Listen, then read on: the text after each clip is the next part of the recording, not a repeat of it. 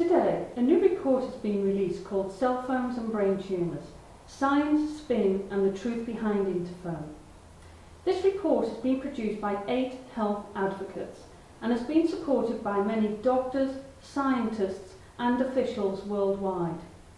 The report highlights the serious design flaws which are contained within the industry and government-funded interphone studies, when in fact independent research has shown that mobile phones and cordless phones do cause biological effects. In fact, one independent study has shown a 717% increase in brain tumours in young adults compared to a 35% increase in all adult age groups. We're calling on journalists, doctors, scientists and the public to take a call to the government and ask them to take a strong lead here and put public health first. The soon-to-be-released interphone studies will massively underestimate the risk of brain tumours due to these serious design flaws.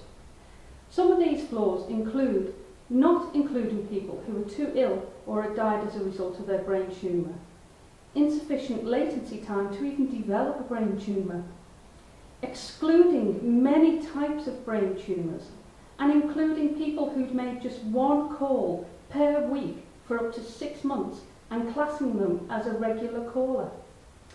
It also categorizes people who used cordless phones and treats them as unexposed when in fact they are highly exposed. Please read this report. It is essential for public health.